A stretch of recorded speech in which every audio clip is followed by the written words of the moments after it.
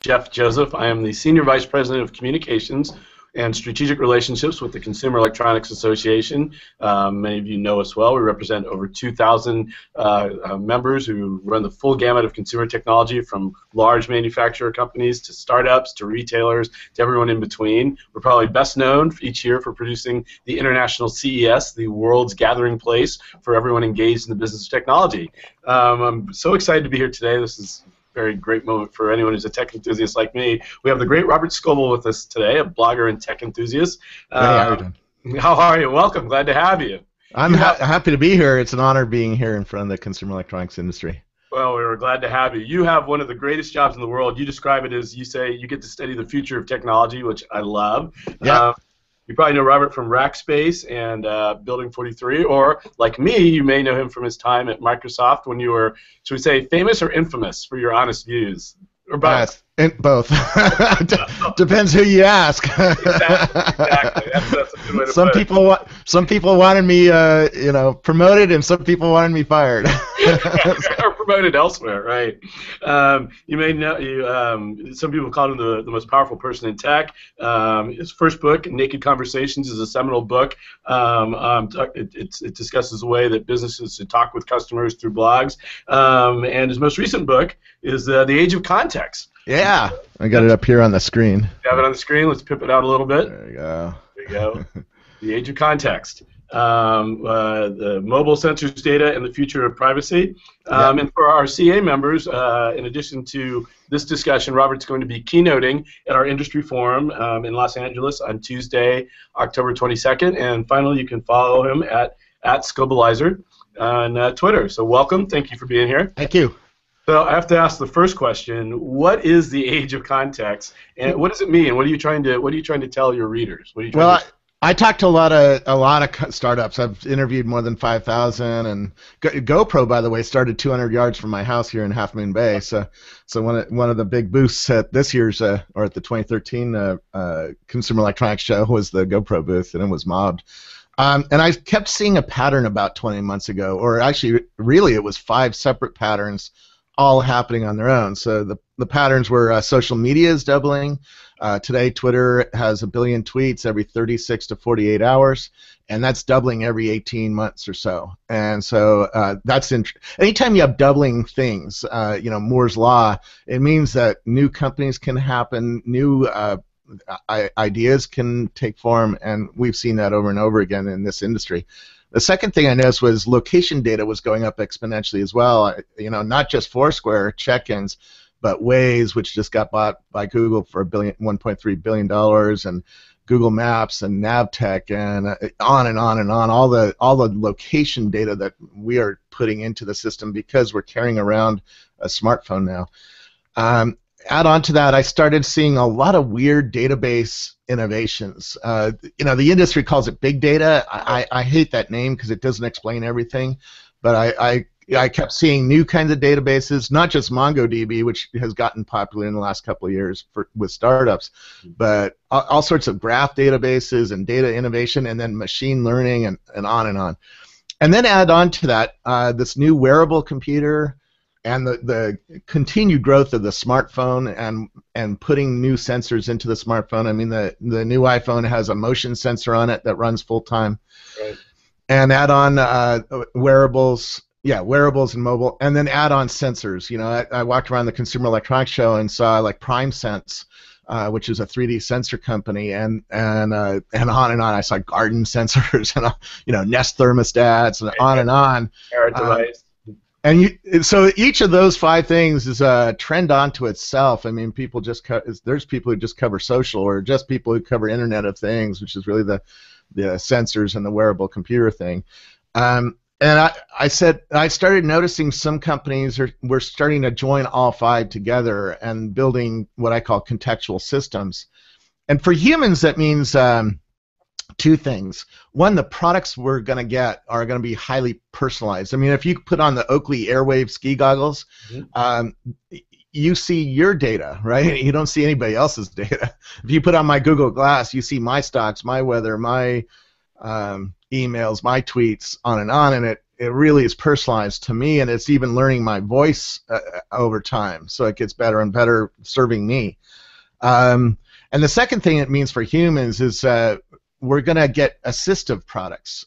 So if I get to follow you around for a month and really learn everything about you, whether you go to church or school, or what kind of, do you eat Thai food, or what kind of foods you like, and what kind of music you like, and on, I can then be your assistant, and I can start saying, well, next Tuesday's a great concert for you, right. Or next Wednesday you should, do something special for lunch, and I can start getting ahead of you and telling you all sorts of stuff. And you're starting to see systems do this, like Google now. When I walk into an airport, it already has my plane ticket up in the Google Glass, and tells me what gate I need to go to, and tells me whether the plane is on time or not. And that's all. And then we can talk. There's a couple things it means for business, but we can talk about those a little later. I'm going to come back to that in a minute about business and what the implications there. But and this is in the title of your book. But the obvious question then is: so if I have these devices that are following me around and learning more and more about me, they're sharing big data, or I think you use the term weird data in your book. And we talk about some of these other data, but it's collecting all this information. Good Lord! So is that are we headed towards Skynet from the Terminator, or is this? Yeah. Yeah. The obvious issues about privacy and how do we opt out. So first, talk a little bit about how you. Well, let's talk about privacy. I mean, this Google Glass has a new kind of eye sensor here, and it's watching my eye full time. And so far, Google has not shipped an SDK or an API for that, so developers are really struggling to use it and understand what it does. And Google itself hasn't shown off what that eye sensor does, and refuses to answer questions about it, really. I was at Google's developer conference in June, and I asked Larry Page what this eye sensor did, and he didn't answer the question in front of 7,000 developers, which you would think he would want the developers to start building software for it, but no, he's not there. So if you know anything about the human eye, this is actually a 16 by 16 infrared sensor, and it's watching my pupil.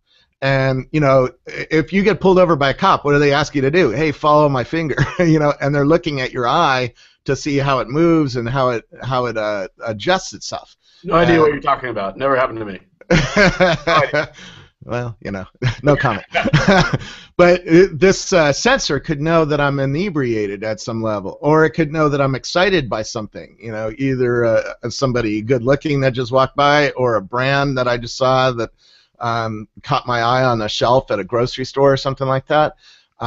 Even General Motors, at CES, I had dinner with the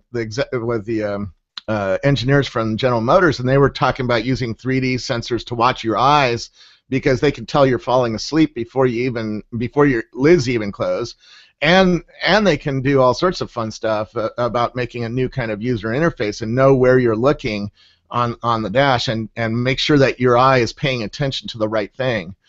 And that's just one little sensor. I mean, this is the first consumer electronics gadget that I know of that knows where you're aimed, full time, because if I look up, it turns on, right? Mm-hmm. And the sensors are firing, and Google hasn't explained what they're going to study with that. Add on, I mean, if we go 10 years in the future, we went to SRI, where the internet was developed, and Siri was developed, and Nuance, a bunch of stuff.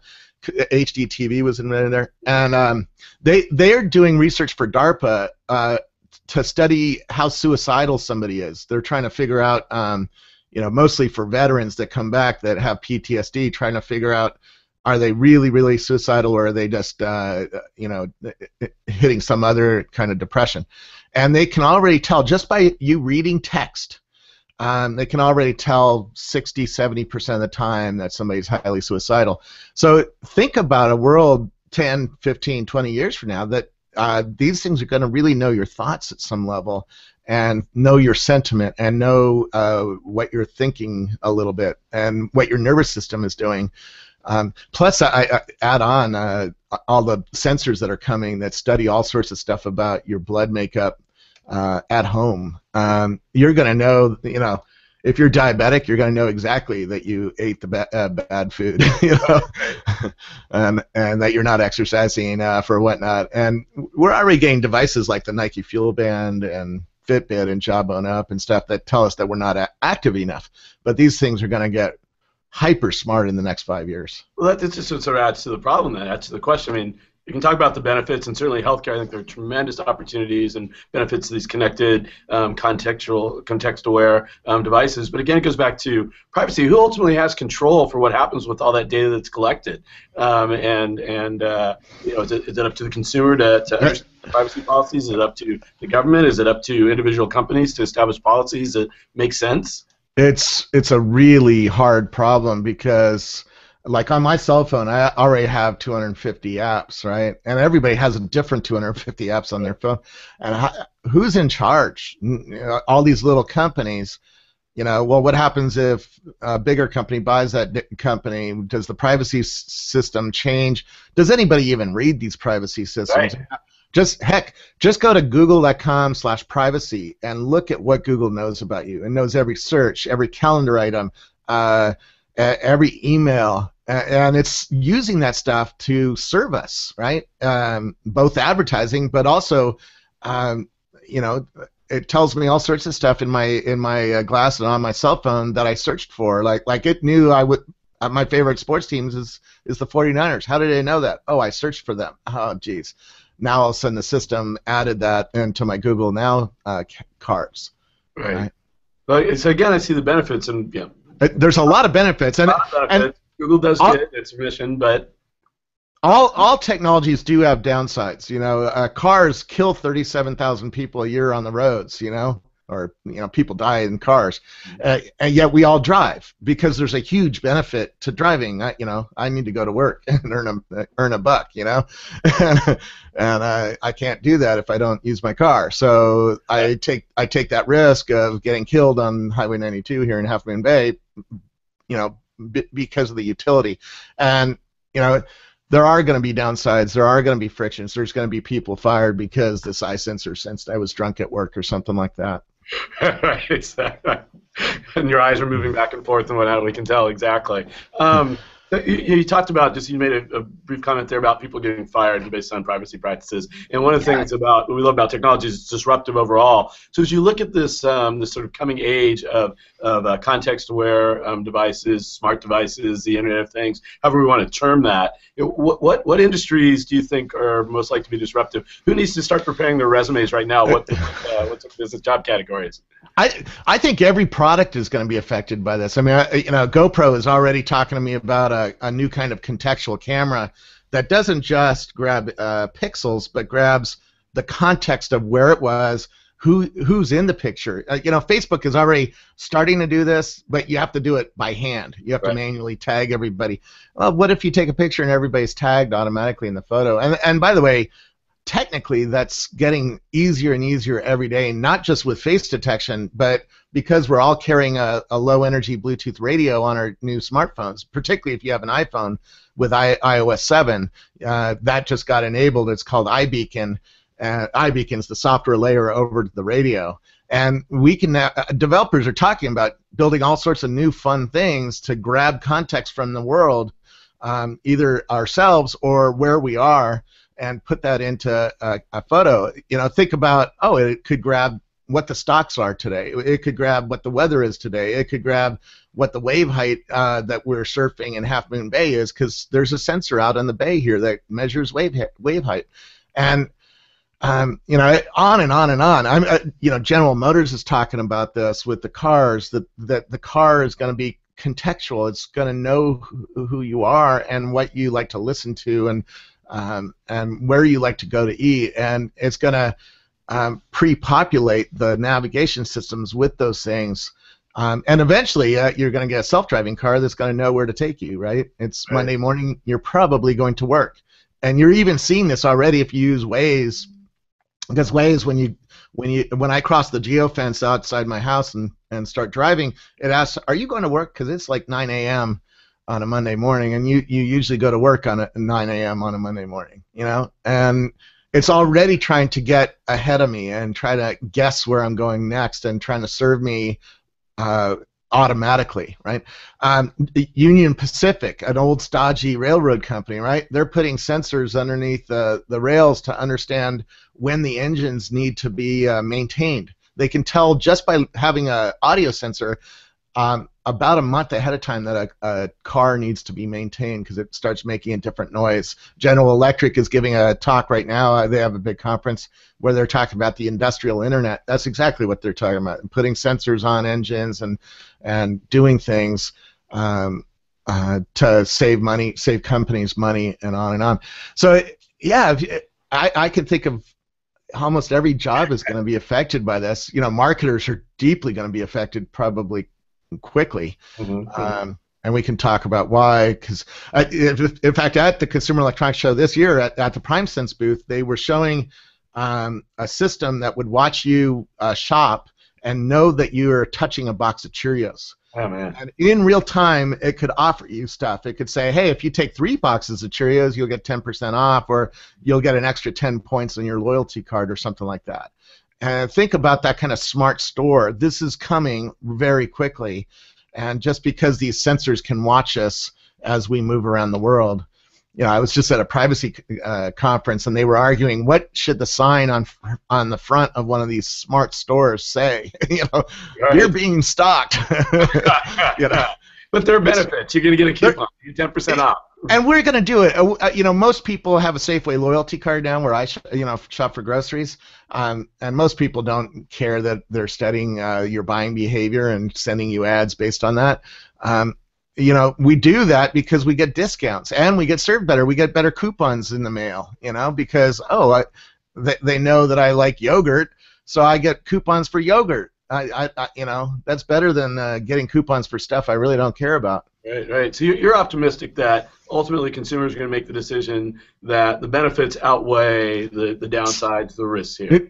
If the companies are smart. Because if the companies are smart and they pitch a utility to you first, then we'll keep it turned on. If they just do sleazy stuff with the stuff, we're going to turn it off, and we're going to not like those brands. So that's a lesson for the consumer electronics industry. You better have a clear utility that goes first. Then we can turn it on and accept the privacy and the stalking kind of technologies. But right. If we don't get a utility, we're gonna go to some brand that doesn't do that, right?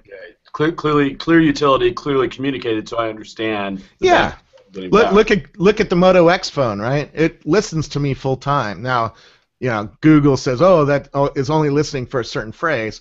I'm sorry, I'm pretty technical, and I have no way of checking up on that, and so I know most people aren't even as technical as me. So they have to accept it on face value. It's listening to me. This Google Glass is listening to me. I can go, okay, Glass, take a picture. And it's not working for some reason, but we'll figure that out. But it's listening to me. It's watching where I'm looking, where I'm aimed, right, full time. And if I don't get utility for that, I'm going to use another product. But the Moto X is really cool. I can use it in the car without touching it, which in New York, by the way, it's 5 points on your driving record if you're caught touching your phone while driving a car. Yeah. It is a real deep problem for our industry that people are using these devices while driving. But now you can talk to it and say, hey, okay, Google, now make a call to Miriam Scoble, and it calls my wife. Mm-hmm. And without touching it, it's really great benefit. And I'll put up with the weird, NSA kind of fears for that benefit. Right. No, that's your enthusiasm is contagious, and I know most of our listeners join us in our tech enthusiasm, but the frightening factor is there. So beyond privacy concerns, what are the barriers? What are the challenges to sort of implement this world of this next age of context? Well, we need better sensors. We need people to see the benefit, and not get scared by it. We need companies to really step up how they communicate about privacy. I think Google is doing a fairly good job because they're transparent. First of all, you can go to google.com/privacy and see everything it's collecting on you. It's not quite good in that if I see a mistake it made, because sometimes sensors get it wrong, and I'll explain why. I live on a golf course, and I was using an early version of Saga, a little contextual app, and it kept giving me information about golf.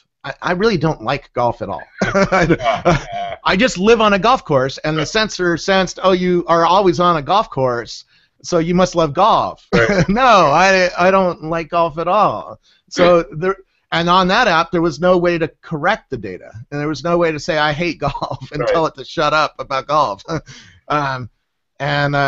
And so that's the second thing, make the data correctable. And the industry is moving there. Even the sleazier companies that are collecting a lot of data on our consumer behavior on the web are making it so that you can see the data and correct the data.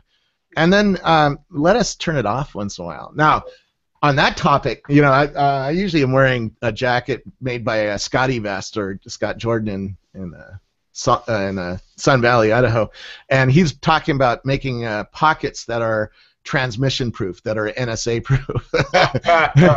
And you know, you might joke, but I was given a speech a week ago at Maker Faire in New York, and a kid said, "I already have one of those." So he made his own. He made his own transmission-proof case. So the market is responding. Innovation is. Yeah. Yeah, you know, and most people don't know how deeply you're being studied. For instance, if you're in New York and you have the Easy Pass RFID system, so you can go through the toll gates without stopping and paying cash, you might think that's only for using when you go through the toll gates. No, they're actually pinging your radio as you drive through town, so they are watching traffic flows with these things. And if you're a drug dealer, they're gonna use that data in court, I'm pretty sure, you know, to prove that you were at this street corner at this time. You know, it's like, and most people don't realize that this stuff can be used against them that way, right? So yeah, we are gonna hack the system and figure out how to stay off it if we want to. Big Brother's watching, but we can hack around it. Me, I'm all in. Oh, no, I couldn't tell. Stalk me. I put up everything on Twitter and Facebook and Foursquare. You can even tell what kind of music I'm listening to on Facebook. It's all public. You can study it all you want. No, you're just out there. I'm out there. I find it actually improves my life because people, see what kind of, whether I'm listening to Skrillex or opera, and yeah, some of them make fun of my musical taste, but other people say, "Oh, you're listening to Skrillex? You know, that's so last year. Here's a Spotify playlist you should check out. This has happened to me, you know." And some guy sends me a whole playlist of cool new modern music, and it's like, that's cool. That's cool. I wouldn't have gotten that if I hadn't shared my experience through life, right? Right. Well, we'll have a whole discussion about music and industry form and how you go from opera to Skrillex. That's a whole another conversation. You referenced earlier about the implications of this for big business, and we've talked about it a little bit. But can you sort of summarize how you see? Yeah, for businesses, it means two things. One, we're going to see our business in very deep detail. And I really didn't even understand what that meant until I went, at SRI again. I saw a system workstation that watches you work, and it has an eye sensor, so it knows everything you see on the screen, and it records that in real time in a database. Now, yes, they're building this for DARPA so that somebody who is building, running drones and killing people at the government, they will have a record of exactly what they looked at on the screen. Did they process the right information? Did they see the right information? How did they arrive at their decision? Everything, every keystroke, every gaze on the screen is captured on this system. And you might say, well, that's never going to happen to me. But I've seen eye sensors now that use a standard webcam like this Logitech that I'm using, and is already looking at where my eyes are looking at the screen, and is already able to, by the way, capture how old you are, what your gender is, and whether you're happy or sad. So you smile and it says happy, and you go, and it says sad. And it's like, whoa! In fact, I think we're going to see some of these systems are going to come out at next year's Consumer Electronics Show, and so you're going to have a standard webcam on a Mac or a Dell machine, and it's going to be able to see a lot of data about you. But let's make it a little bit more real. Think about Uber. On my mobile phone, I use Uber to get rides around towns, around cities, and Uber now knows every transaction, where every employee is in real time, where every customer is in real time, right? That'll be the next thing we talk about. and he sees every bit of detail about his business. His employees are getting Travis, who runs the company. His system rates the employees in real time. You know, when I worked at Microsoft, I had to wait 6 months to get reviewed, and there was a lot of political stuff going on behind the scenes. Hey, man, you know, because we weren't reviewed in real time as we did tasks. Well, every Uber driver gets reviewed in real time, and by the way, every customer does too. If you vomit in an Uber cab, you won't get rides no more, right? I just learned that a week ago in an Uber ride. He's like, "Oh, you're a good customer." I'm like, how do you know? He's like, "I've got it right here." Yeah. Every customer is being reviewed, and every employee is being reviewed in real time, right? So bad ones get washed out of the system. Think if you don't have that level of detail about your business, then you need to worry, because your competitor is building systems like this to know everything in real time and to see new patterns, right? And understand new business opportunities before you're seeing them, and get to where the new business opportunity is before you even know about it, right? Uber knows where all the rides are going today, you know, and can direct more cabs to heavy locations, and is even building systems to get ahead, because they know, oh, every time there's a ball game, a lot of rides all of a sudden happen when the game's over. Well, you can do an internet lookup for that, right? You can go to San Francisco Giants webpage and look for the schedule, and look for when the game is going to get out, and make some guesses, and then have more cabs in that neighborhood ready to go when the game gets out. And so if you don't have that data about your business, you're at a real disadvantage to other people. So that's one thing. And then the second thing is we are going to know our customers in a lot deeper detail. And where should I go with that? I live right by the Half Moon Bay Ritz, right? And at the Ritz, there's 4 computer systems that run the property. There's a Open Table computer that runs their main restaurant. There's a Spa Finder computer that runs their spa. They have a computer system that runs the rooms, you know, when you check in. And there's a fourth one that runs their cheap restaurant that I forget the name of. And none of these systems talk to each other. You know, they don't know anything about me. I've checked in on Foursquare, I don't know, 260 times at the Ritz, and they don't know anything about me. Now, certain people at the Ritz know me, right, and know that I like, you know, Ladera wine. You know, the winemaker there already knows what I can afford and what I like, so he has a context for who I am. Right. But if he's not there, I have to retrain the next employee who you know, who's there tonight, and it's frustrating. In the future, that ain't going to be the case. They're going to know everything about me. And by the way, if I go to the Ritz in London, all that data is going to travel with me, and they're going to know everything about me at the Ritz in London, and they're going to serve me better. And you might say, well, that's freaky. I don't want that. But Disney World is doing this with their best customers already. They're putting a band on you called the Magic Band. You wand in at rides, and all of a sudden stuff happens to you and your family because of what rides you're on. You know, if you go to only SpongeBob rides, all of a sudden the SpongeBob character comes up to you and your family and says, "Hey, what's up?" You know, and you get to take pictures, and all of a sudden your kids are thrilled because they were served in a new way, and all of a sudden you're like a lifelong Disney fan, you know, and you're always going to take your kids back there because they serve you in a really deep, interesting way. So, you know, VinTank, for instance, studies everybody who says something about wine online. By the way, we're already doing that 1.1 million times a day. We're tweeting about wine, you know, and there's Audience FM that's studying music audiences this way. On and on. If you don't know your customer, and none of us do, even at, you know, where I work is one of the best service organizations in the world, we really don't know our customer in very deep detail. We don't know we haven't even started hooking in Facebook or what they're saying on Twitter into their customer profiles. I mean, some of us are, but it's early days. This is going to be a major trend, and if you don't know your customer in deep detail, you're going to be at a disadvantage to companies that do know them and serve them better. So we're short on time, but message for businesses need to use this data to understand your customer and market directly to them. You need to be clarity in your privacy and the benefits that come out of whatever connectivity that you're offering, and that nimbleness, right? Be innovative, be first, and understand how to use this new age of context to communicate in a different way with your customers. Yep. Is that a fair summary? Fair summary, you know, and Good. Well, thank you so much for joining us. It's going to be fun. I think 2014 is going to be a lot of fun to be at the Consumer Electronics Show. Oh, it's the greatest show on earth.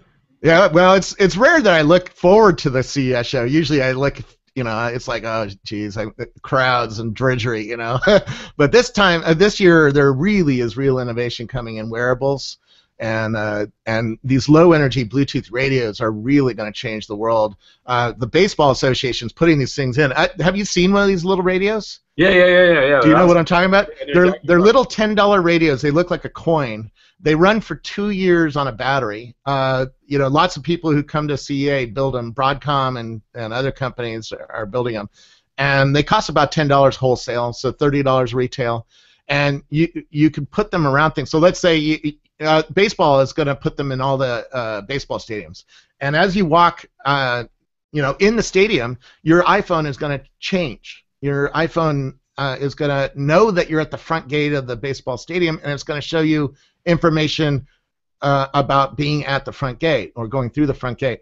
And if you walk by, you know, a certain restaurant, it can do other things. It can show you, hey, inside is a menu, and by the way, 5 of your friends are inside because we know that too. You know, and why don't you join them at the bar? You know, it's like, so as you walk around the world with your phone, soon you're going to be interacting with all these radios all over the place, and it's going to allow baseball to serve you very differently at a baseball stadium than they can today. It's an exciting new world. I'm sure we're going to see the Internet of Things is going to be a major theme at the 2014 CES. You know, we'll see the end products, but I think you're absolutely right. Some of these embedded devices and we've seen flexible sensors that provide opportunity for new form factors that lead to new products, new technology. We're as excited as you are, if not more so. Yep.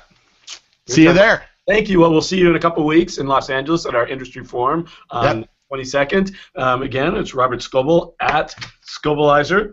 Thank you so much for joining us. I'm Jeff Joseph. You can follow me at JAJoseph on Twitter. And for this recording, thank you so much for joining us. We'll see you in a couple weeks. Yeah.